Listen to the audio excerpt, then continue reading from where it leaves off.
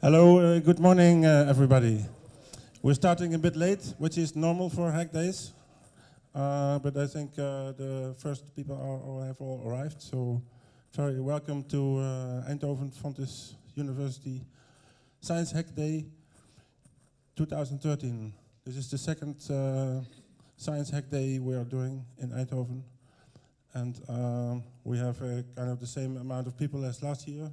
So around 50 people will join the crowd, and we're looking forward to a very exciting 32 hours, which is a long run, but then I think not many people will stay awake all night. We'll see about that.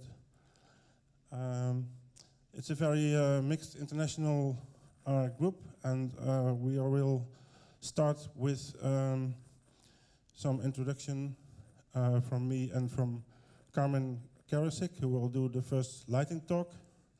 And after that, we'll have a matching of ideas and teams that are present today and that maybe will develop further.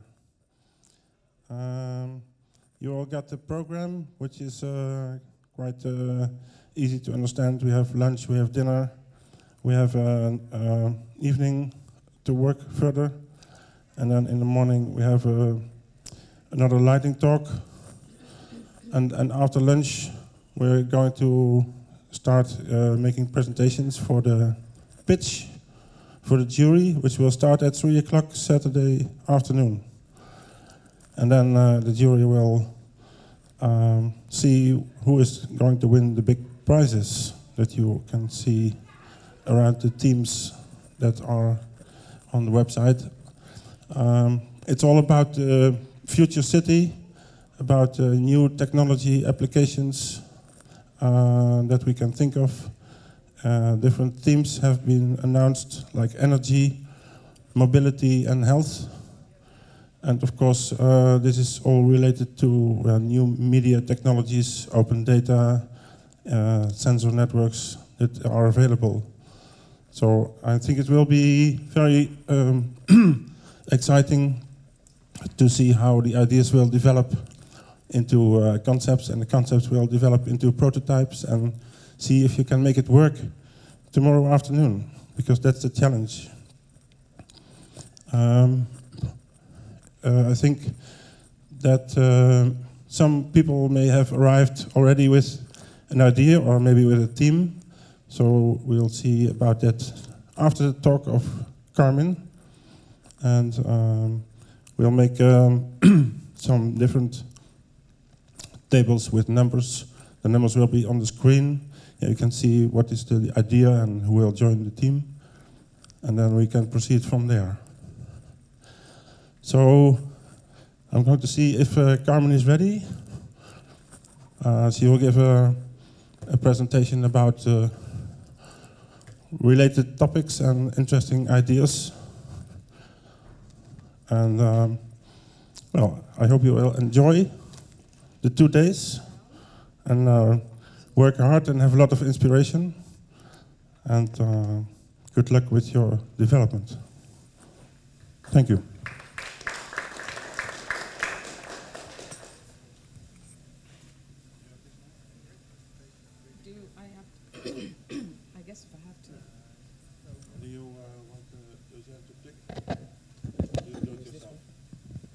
Hello? Oh, maybe that's easier. What did you ask? Oh, yeah. That would be awesome. Yeah, we start. Hello. So, well, hello. Okay. I hope you guys are awake, right? Kind of? More coffee? I need more coffee. Anyway, hello. As he said, my name's Carmin, and I want to give you some sort of talk to sort of get you in the mood for the day. I hope you're already in the mood for the day, but maybe I can up your energy a little. So the theme of this Science Hack Day is the city of the future, and we should be focused on energy, health, and mobility. But what is it really about? It's really about amazing creative power of curious people like you who are working on things that they're passionate about, and you have given yourself this free will stress of creating something within 30 hours. So let's take a look at some examples of other hackathons and other projects that have been developed under the same similar stress. Last year, a hackathon team developed an app to help people understand their city's budget. This was in Oakland, California, and the project was called Open Budget. It's a web app for visualizing and interacting city. Sorry. I'm sorry about that. I have to do a little. Yeah, I have to see more. Okay. It's an app called Open Budget, and it's a web app for visualizing and interacting with city budgets. The team won the 2012 Code for Oakland Hackathon. And riding on the success of their win, they thought it would be great for the project to actually be used by people. So what they did was they did some research and found out that there was an application called Open Spending that was already looking at the money and how money is spent around the world. The aim of Open Spending is to help track every public government and corporate financial transaction across the world, and then to present that information in a useful and engaging form so that anyone, even school children, all the way to data geeks, are able to use that information. The Open Budget team contacted the Open Spending community, and they helped them customize Open Budget so that people would be able to comment on and share city budgets. The tool is indeed used by the public today. And this started with just an idea.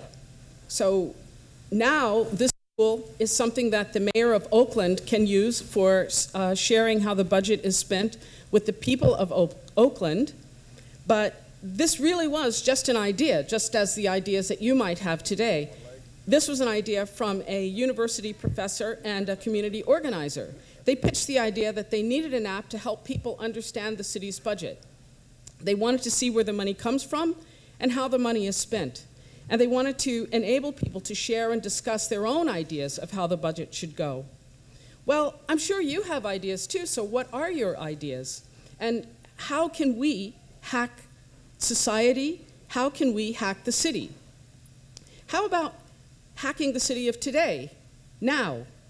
And how can we predict when a project is going to go over budget? There are lots of questions like this, unlimited questions and ideas for hacking the future of the city. For example, who are our biggest transportation providers? What do we know about public transportation? And what if we understood more about transportation in general? Also, what about development plans? Are there companies with certain sectors? Are there companies within certain sectors that seem to get a large amount of the contracts? How would the city be different if smaller organizations and smaller companies were able to get some of these new contracts? Where does our food come from? How much is shipped here? How much is local? What can we do to push for more locally produced food? What if we had an app that told us where fresh food comes from? And it told us how the food was produced, and it told us how it got to the market. What if we knew where the markets with the fresh foods were located within our city? And we also knew when the food is freshest. And we also knew what's available at the given markets and the price, and so on. There's an app for that. It's called Fresh Fix. It does exactly that. And it's an app for finding fresh foods from local green farmers and bringing those foods to urban consumers. This helps reduce CO2 by avoiding excessive shipping of the foods. So speaking of health, in terms of food, let's consider some recent health hacks. One such health hack is called right angle, and I'd like to show you a video of a hackathon in Stockholm. So, I have to get out of this and come over here.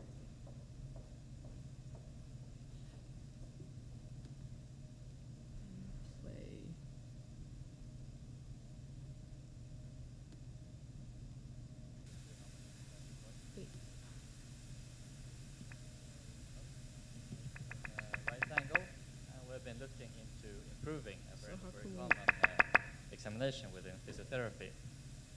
And we've been looking into improving a test called range of motion. And basically it's testing how much you can bend or twist a joint. And this is how the test is done today. You're using a mechanical device, that one, to see how much you can bend your joints. And that is a quite tedious examination, and it's obviously very inaccurate. It's based on estimations. And it also requires professional assistance.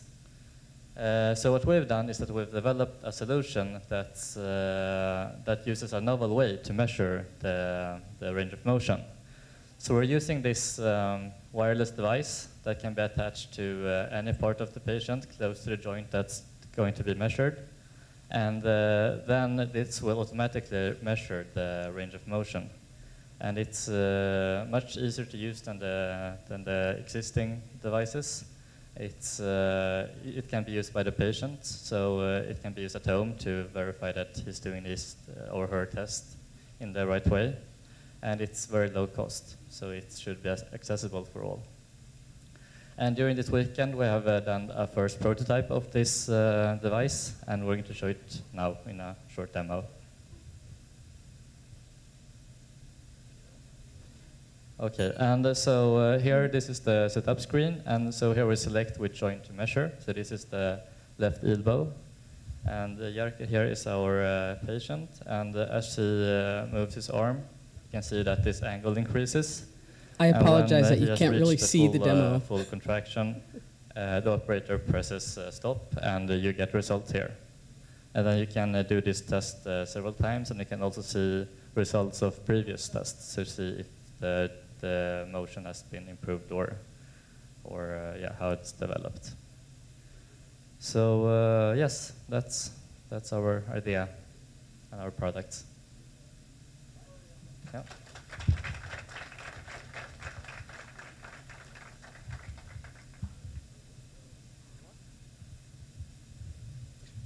Great presentation, really clear what you were doing and how it would work.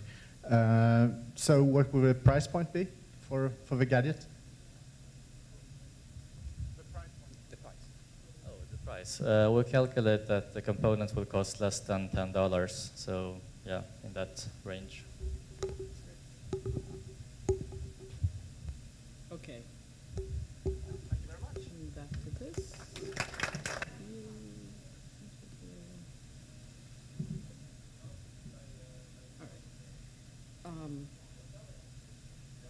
And I'd like to take a look at one more health hack.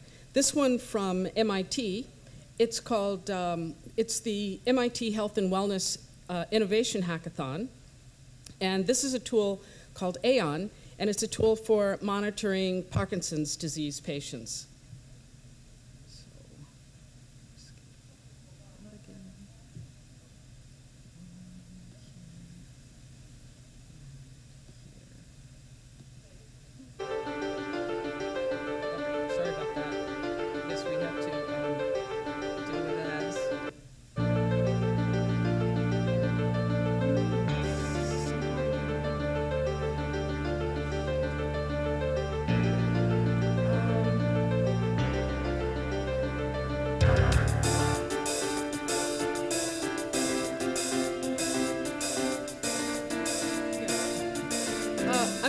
I'm sorry about this.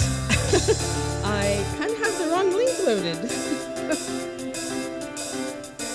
You know what? It's okay. We'll just skip it. Yeah, just skip it. Sorry about that. Yeah, I'm sorry about that. We'll just keep going.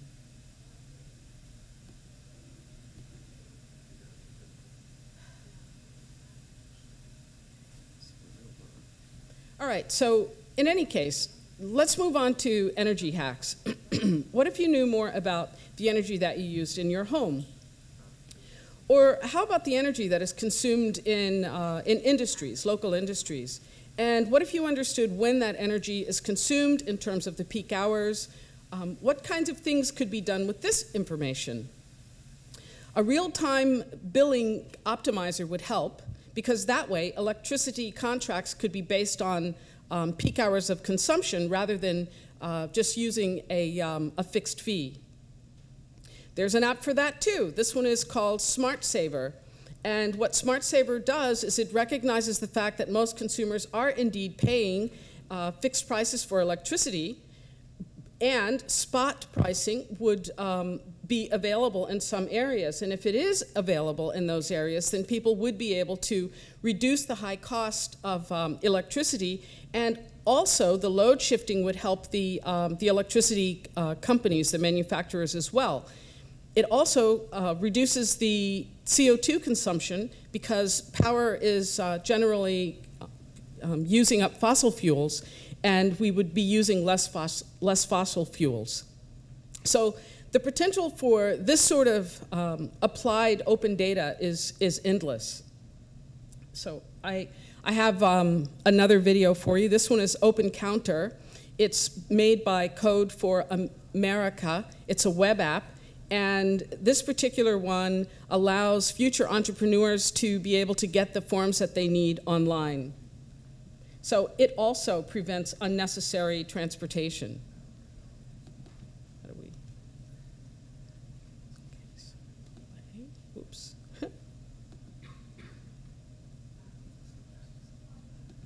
There. Across the country, community groups collect information about their neighborhoods.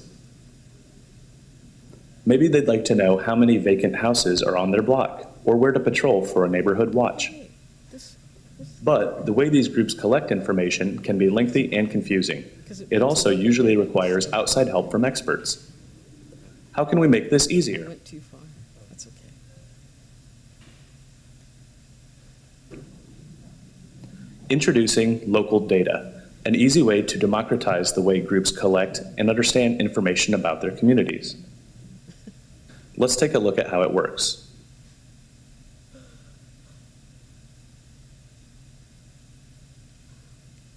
Create custom surveys for your group and collect information with a smartphone or pen and paper.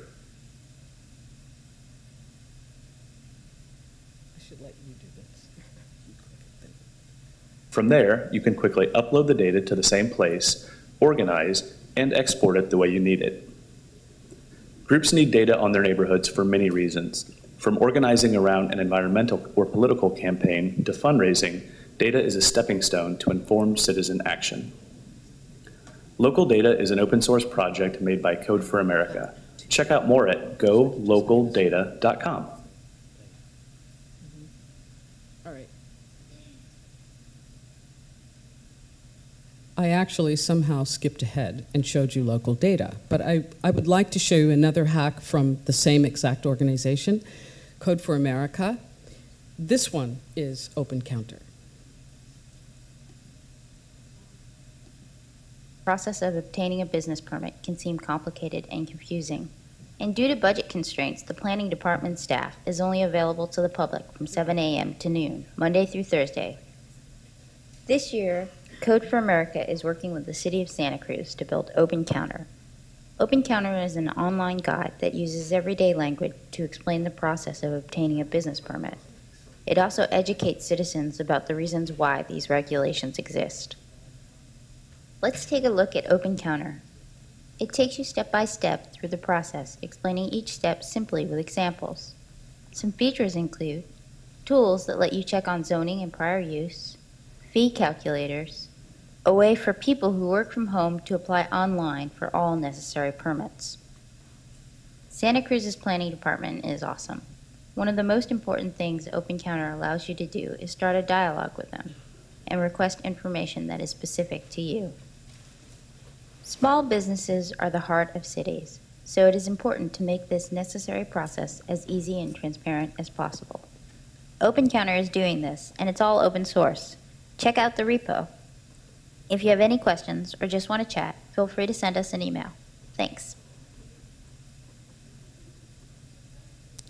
Okay, a few minutes ago you also already saw the local data, so I obviously don't need to play that again. But both of these are examples of applications that are developed by people like you who get together and decide that they can use open data to create something that's actually useful for their urban area. But speaking of urban areas, what about our own local data? What if we knew more about accidents in general? What if we knew more about car accidents? What if we knew more about bicycle accidents, pedestrian accidents? What would we be able to change with having this information? Or how about just for fun, using information, using our own information? Google is good at giving you the shortest route between point A and point B, but Funky Route does something different. It makes this more fun by finding interesting things that the people from the area contribute, sort of like crowdsourcing, and then it generates it generates a route based on that group's information about what would be a really funky trip. So hackathons are relevant to more than just people who are interested in hacking, more than just people who are visionaries for the future. It's also an interesting proposition to have a hackathon if you are a manufacturer. For example, a car manufacturer. Recently, 80 technology developers and programmers participated in a sustainability hackathon. And the idea was to tackle electromobility for future cars.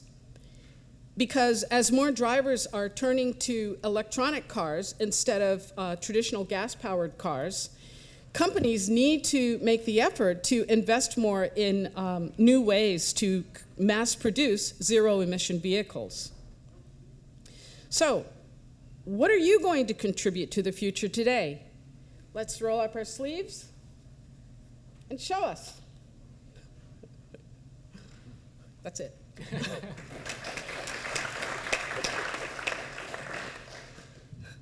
Thank you very much, Carmin. So this will make us awake a little bit about ideas and projects that are possible.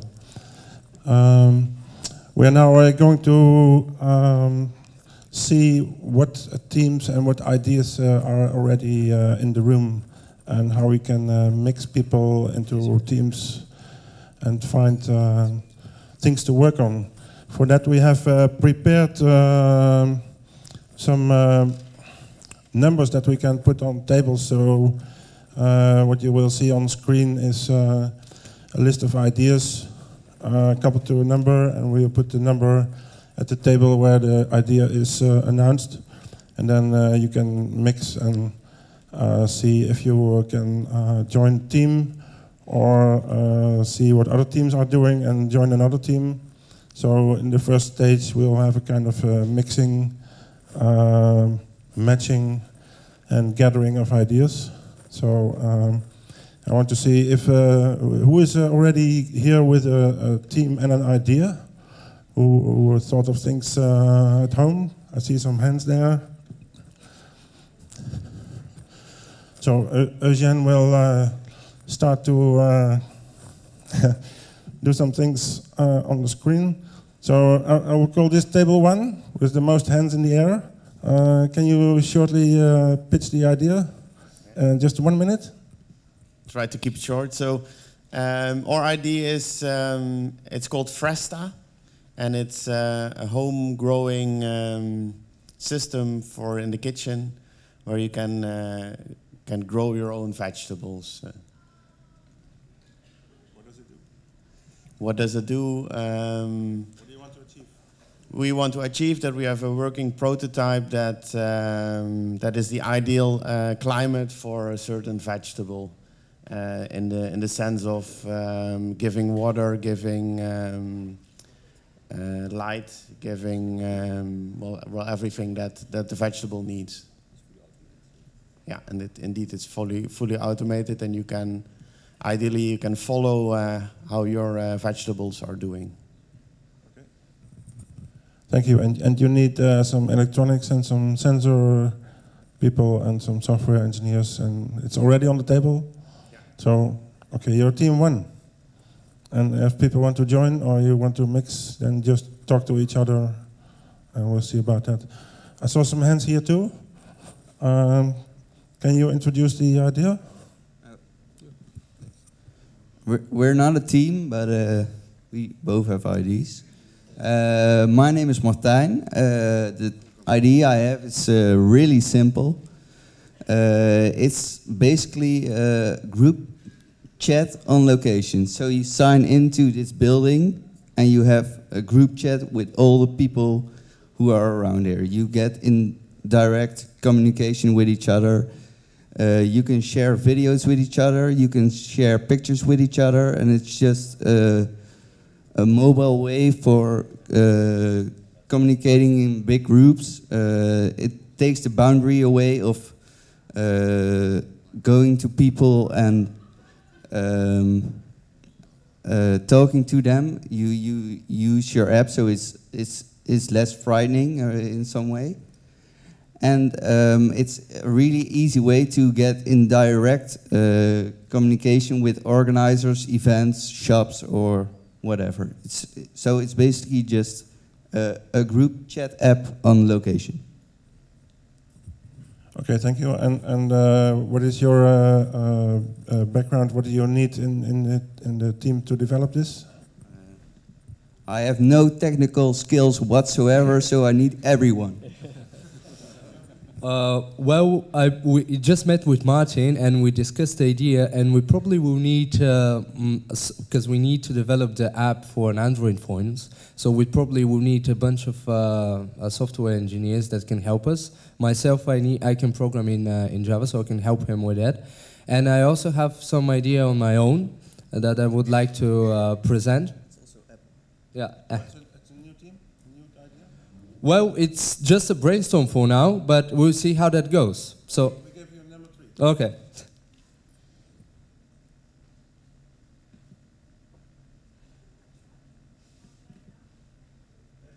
No. Well, my idea is basically to create a 3D visualization stuff of mathematical functions. As a student, everybody will love to, as we use a lot of mathematical tools to create our functions, and visualization takes a crucial part of that. So what I would like to develop is to create a mini blocks, and that can be manipulated in space. And so as we manipulate those blocks, so to speak, we can create an image of a function that can be explored in many ways. And of course, the behavior will be dynamic. So you can, as you manipulate the function, it will be connected, and the blocks will respond correspondingly. And that's basically the idea, and it will help many people. Thank you. Thank you very much. That's another idea that people can join and talk about and brainstorm further. So I want to go to the other side of the room for ideas. I saw some hands on this side. Who can pitch your idea in 1 minute? I will. Maybe it's a bit in the same area as a former speaker was. I like to show open data in 3D world, in the virtuality world. I brought my Oculus Rift with me, where you can look in a 3D world. So I'd like to show some open data in it, so you can walk around and show statistics in a 3D world. Okay, thank you. So that's a good idea. If people have ideas that match and sit in the same direction, you can talk and see if you are going to join forces. I see a hand here. Can you shortly introduce the idea?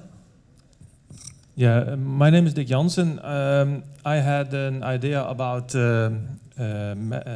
measuring utility meters, gathering the data. That can be electricity, water or gas meters. Push that data to a local web server and advise people on the best utility provider based on the measured data. It's called Harmoneco. It has a name. It also has a website already. I thought about this a couple of years ago, but due to circumstances I couldn't work on it, and now it's an ideal time to pick it up again.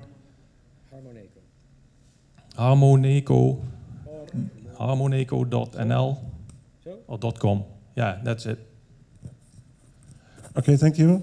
That's number 5. Some people here, you want to...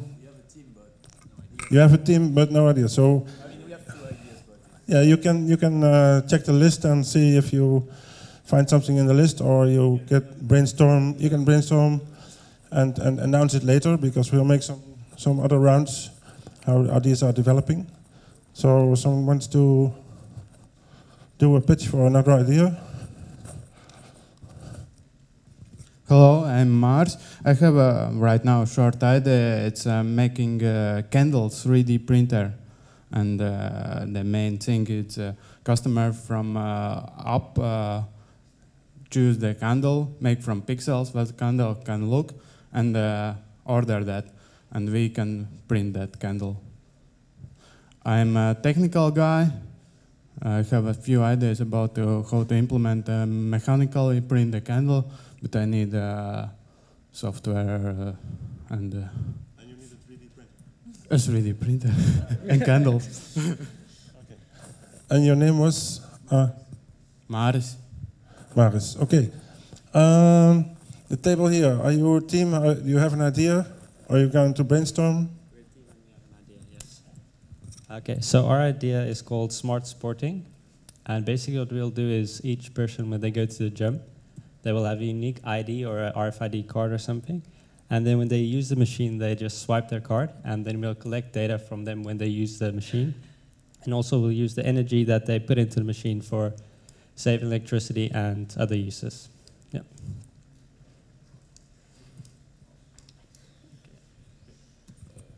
Okay, so it's clear the title. Okay. So we are going to the next ideas. We'll get a whole list of ideas, and probably too much to develop all of them. So we have to see how we can mix and match these ideas and themes. But you can do that yourself by dropping by the tables with the numbers and look at the list on the screen. So we have another idea. That's number 9 for you. My name is Marina, and I have an idea about a smart doorbell. If we look on doorbell of today, that's just a button, that's all. And it's a noise which reminds you that somebody is on the door. With all technology we have today, we can make our doorbell like equipped with video camera, microphone and speaker, and to put it on internet. And to have an application on your smartphone. So you can watch your front door anytime, from your bed, from your bus, from your job. So you can communicate with somebody who make a signal. And most important, you can also download a different kind of melody, and you will have like a ringtone on your smartphone. You can also have this ringtone on your front door. Yeah. So just make your front door more intelligent and more easy to communicate. Okay, thank you. That's an interesting idea. Do I have other names? You were raising your hand. You want to pitch an idea? Hello everyone, my name is Alan. I have a Raspberry Pi with me, which is a very cheap, low-cost computer, kind of in a way. And my idea is to use this kind of cheap, low-cost computer to implement some software, which maybe you can detect the water or the air or the food. Or even like the human body health, like blood pressure and all kind of things. So it's not really clear what can do with that, but there's a lot of potential. So I would like to have people input from that. And yeah, thank you. Yeah, so you want to connect with other people to brainstorm about these possibilities? Did you get the idea, Eugene? No. Yeah, more or less. Can you say it in one sentence what the essence is? You want to have body sensors? Yes. What can we do with the Raspberry Pi to help better world?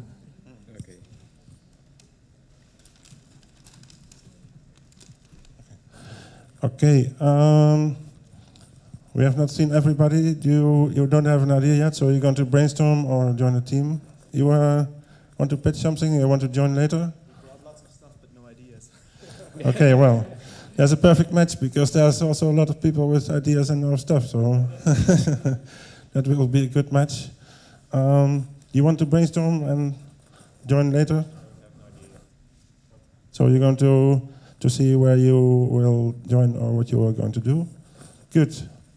Well, it seems that, is there in the back something to pitch? No? We get all the pitches. Oh, someone took your number? Because you didn't, well,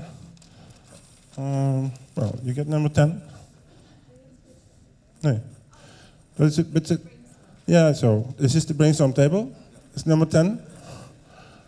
So now if we can see the list, maybe you can show it a bit in a way that you can have an overview. No. So did everybody remember what the ideas were globally? Then you can see at what table, and I think you have to stand up and walk around and talk to people, see if you can match your competencies, like you need some engineering, you need some software, you need some design concept people, and mix that together into an interesting product.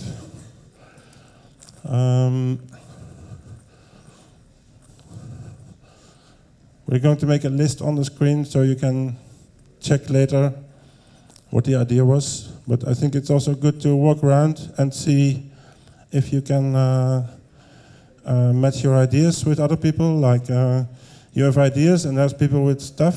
So just go and talk and see if you can match the ideas into one other idea maybe. Because in the discussion about ideas, new ideas will come up, and you can combine them into a better idea. And we're not going to do all that live, so it's best to start talking about, well, what's your idea, what's my idea, and how can we work together, and how can we make it a better idea.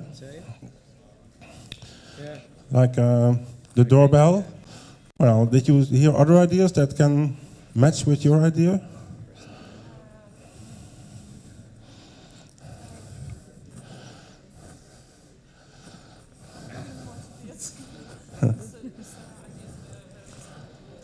No.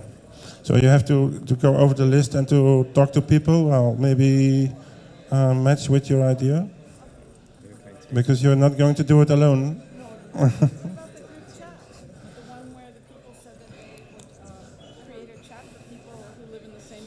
Yeah. That kind of relates to it. Well, so you might find that group.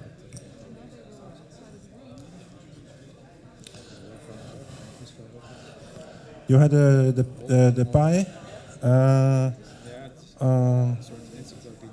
Yeah, maybe these people or that people have same ideas. You can exchange, so you have to walk and talk. And also, if your idea is on screen, you want to change it or make it more clear, it's okay. If you want a mic, because you got suddenly a better idea, grab the mic.